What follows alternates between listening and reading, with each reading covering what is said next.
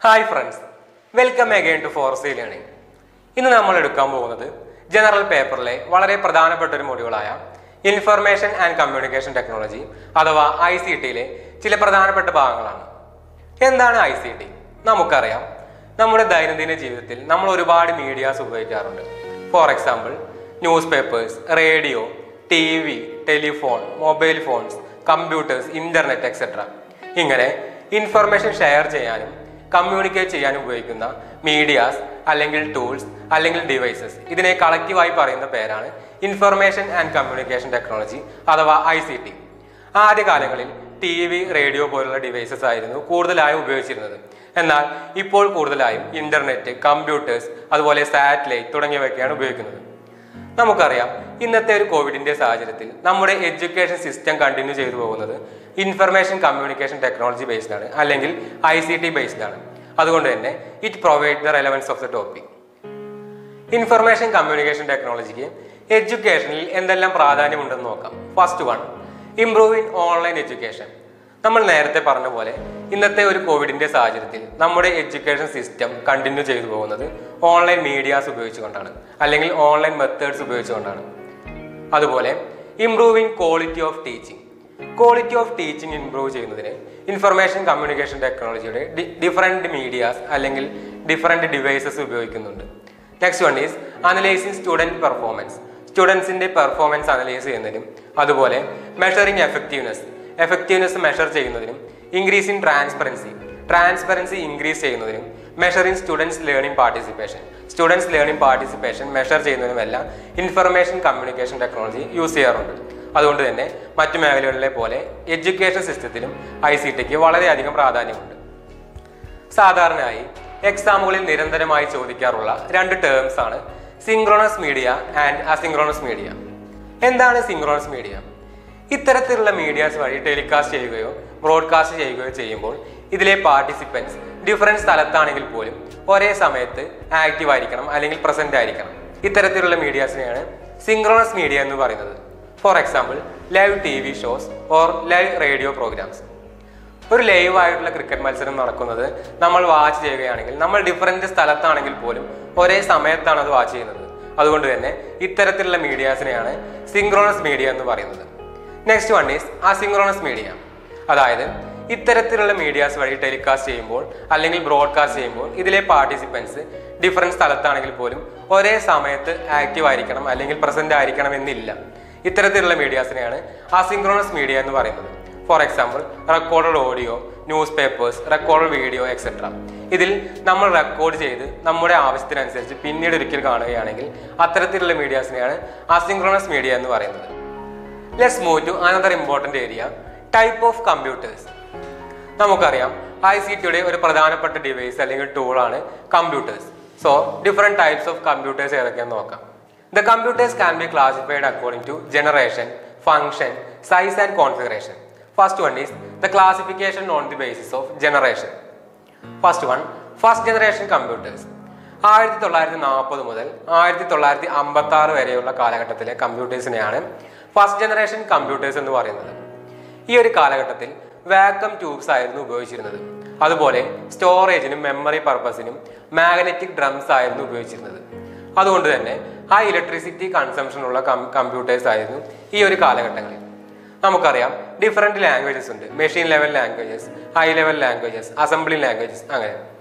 ഇതിലെ machine language ആയിരുന്നു ഈ ഒരു കാലഘട്ടത്തിൽ ഉപയോഗിച്ചിരുന്നത്. ഇത്തരത്തിലുള്ള അല്ലെങ്കിൽ ഈ ഒരു കാലഘട്ടത്തിലെ കമ്പ്യൂട്ടേഴ്സിന് എക്സാമ്പിൾ ആണ് mark 1, ENIAC etcetera. Next one is second generation computers. 1956 മുതൽ 1963 വരെയുള്ള കാലഘട്ടത്തിലെ കമ്പ്യൂട്ടേഴ്സിനെയാണ് സെക്കൻഡ് ജനറേഷൻ കമ്പ്യൂട്ടേഴ്സ് എന്ന് പറയുന്നത്. ട്രാൻസിസ്റ്റേഴ്സ് ആദ്യമായി ഉപയോഗിച്ചിരുന്നത് അല്ലെങ്കിൽ ആദ്യമായി ഉപയോഗിച്ച് തുടങ്ങിയത് ഈ ഒരു കാലഘട്ടത്തിലായിരുന്നു. അതുപോലെ തന്നെ ഫസ്റ്റ് ഓപ്പറേറ്റിംഗ് സിസ്റ്റവും കോർ മെമ്മറിയും ഡെവലപ്പ് ചെയ്തത് ഈ ഒരു കാലഘട്ടത്തിലാണ്. ഓപ്പറേറ്റിംഗ് സിസ്റ്റം എന്ന് പറയുന്നത് ഒരു കമ്പ്യൂട്ടർ പ്രവർത്തിക്കാൻ അടിസ്ഥാനമായ സിസ്റ്റം സോഫ്റ്റ്വെയറിനെയാണ് ഓപ്പറേറ്റിംഗ് സിസ്റ്റം എന്ന് പറയുന്നത്. For example Windows, Linux, Ubuntu തുടങ്ങിയവയൊക്കെ. അതുപോലെ നമ്മൾ പറഞ്ഞു, first generation കമ്പ്യൂട്ടേഴ്സിൽ machine level languages ആയിരുന്നു ഉപയോഗിച്ചിരുന്നത്. ഈ ഒരു ജനറേഷനിൽ മെഷീൻ ലെവൽ ലാംഗ്വേജസും അസംബ്ലി ലാംഗ്വേജസും ഉപയോഗിച്ചിരുന്നു. അതുപോലെ magnetic taps and disk were used under the second ജനറേഷനിൽ മാഗ്നറ്റിക് ടേപ്സും ഡിസ്ക്സും ഉപയോഗിച്ചിരുന്നു. ഇത്തരത്തിലുള്ള അല്ലെങ്കിൽ ഈ ഒരു കാലഘട്ടത്തിലെ കമ്പ്യൂട്ടേഴ്സിന് എക്സാമ്പിൾ ആണ് കോബോൾ, ഫോർട്രാൻ തുടങ്ങിയവയൊക്കെ. Next one is third generation computers. 1964 മുതൽ 1971 വരെയുള്ള കാലഘട്ടത്തിലെ കമ്പ്യൂട്ടേഴ്സിനെയാണ് തേർഡ് ജനറേഷൻ കമ്പ്യൂട്ടേഴ്സ് എന്ന് പറയുന്നത്. ഇന്റഗ്രേഷൻ സർക്യൂട്ട് അല്ലെങ്കിൽ IC ഉപയോഗിച്ച് തുടങ്ങിയത് ഈ ഒരു കാലഘട്ടത്തിലാണ്. അതുകൊണ്ട് തന്നെ ലോ കൺസംഷൻ ഓഫ് പവർ ഉള്ള ഒരു കാലഘട്ടം കൂടിയാണ്, അല്ലെങ്കിൽ ലോ കൺസംഷൻ ഓഫ് പവർ ഉള്ള കമ്പ്യൂട്ടേഴ്സ് ഡെവലപ്പ് ചെയ്തത് ഈ ഒരു കാലഘട്ടത്തിലാണ്. ഇതിന്റെ മറ്റൊരു പ്രത്യേകതയാണ് small scale integration and medium scale integration technology was used. Small scale integration ടെക്നോളജിയും മീഡിയം സ്കെയിൽ ഇന്റഗ്രേഷൻ ടെക്നോളജിയും ആയിരുന്നു തേർഡ് ജനറേഷൻ കമ്പ്യൂട്ടേഴ്സിൽ ഉപയോഗിച്ചിരുന്നത്. ഈ ഒരു കാലഘട്ടത്തിലെ കമ്പ്യൂട്ടേഴ്സിന് ഉദാഹരണമാണ് IBM 360, ICL 2900, PDP-8 തുടങ്ങിയവയൊക്കെ. Next one is fourth generation computers. അതായത് 1971 മുതൽ പ്രസന്റ് വരെയുള്ള അല്ലെങ്കിൽ ഈ ഒരു കാലഘട്ടം വരെയുള്ള കമ്പ്യൂട്ടേഴ്സിനെയാണ് ഫോർത്ത് ജനറേഷൻ കമ്പ്യൂട്ടേഴ്സിൽ വരുന്നത്.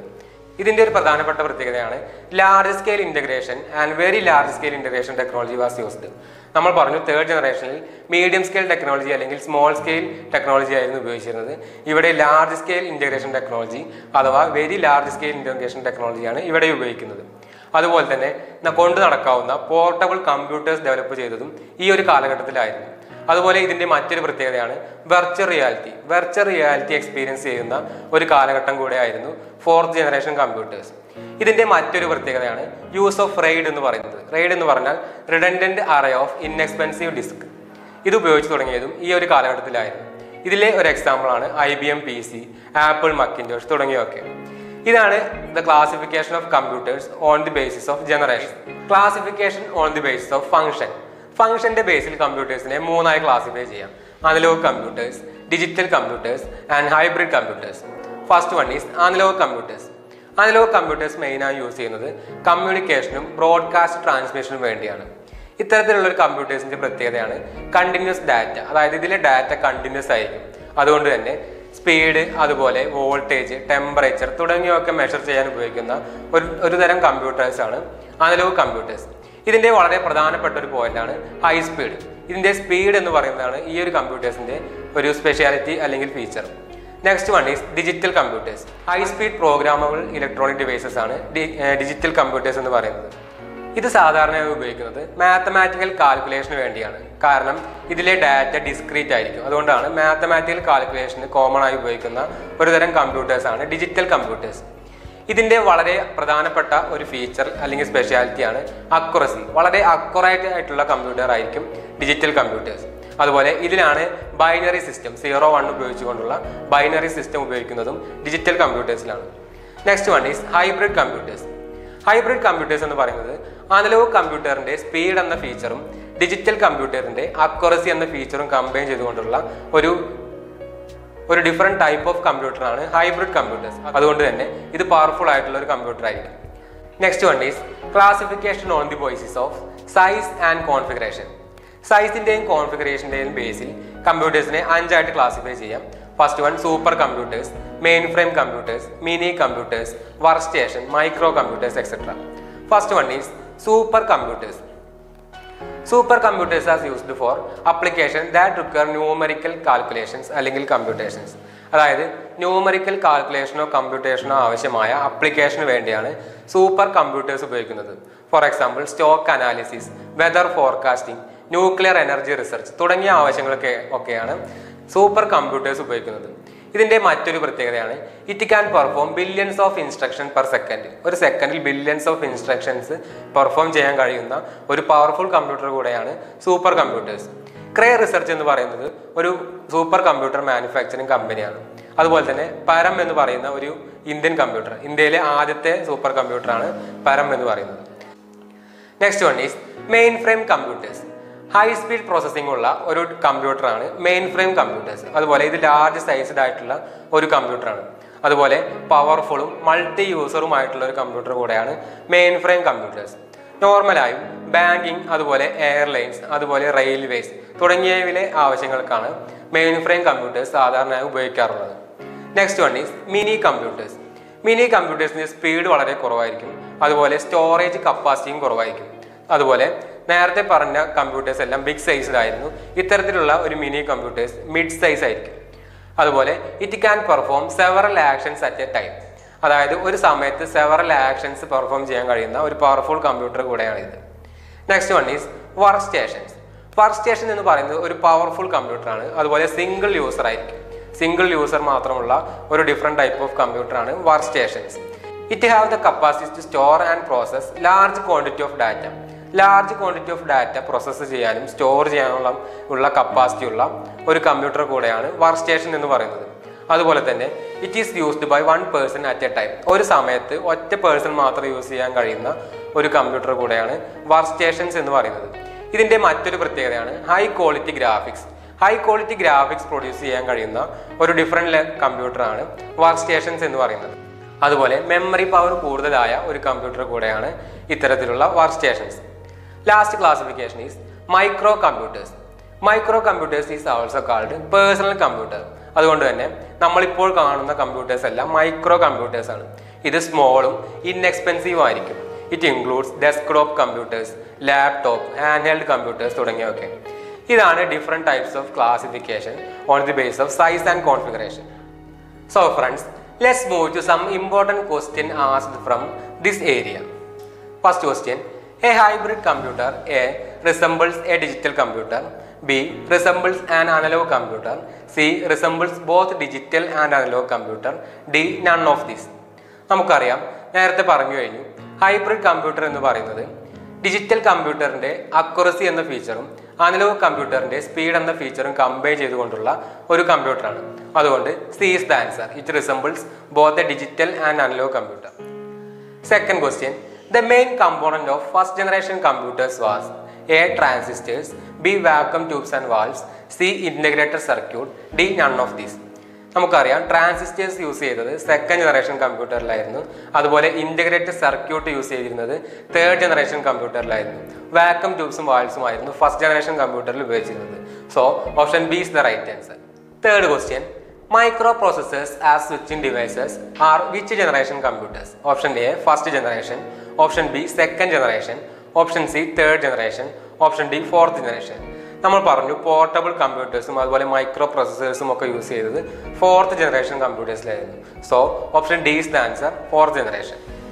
Next question: normally these computers are used in banking, airlines and railway etc. for their applications. They can accommodate more than 1000 workstations simultaneously and can process data at very high speed and can support concurrent programs. Option A mainframe computers, option B microcomputers, option C workstations, option D supercomputers. നമ്മൾ പറഞ്ഞു കഴിഞ്ഞു, റെയിൽവേയിലും എയർലൈൻസിലും എല്ലാം use ചെയ്യുന്ന ഒരു powerful കമ്പ്യൂട്ടറാണ് main frame computer. So option A is the right answer.